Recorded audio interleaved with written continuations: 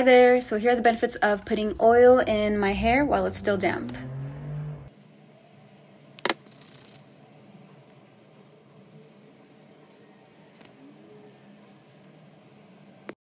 So basically, my wavy curly hair tends to be fine, dry, and frizzy. And so one of the things that I like to do to help out with sort of the dryness aspect and the lack of shine aspect is add oil to my hair while it's still damp.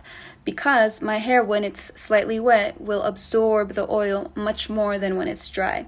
Look it up. And I like to use coconut or argan oils, anything you like to use for your hair. It's kind of a experiment, whatever works best for you. But I have found that when I do add those oils with my damp hair, once I style my wavy curly hair, oh my god, it's so much shinier, less frizzy, and I love it. So yeah, that's what I do.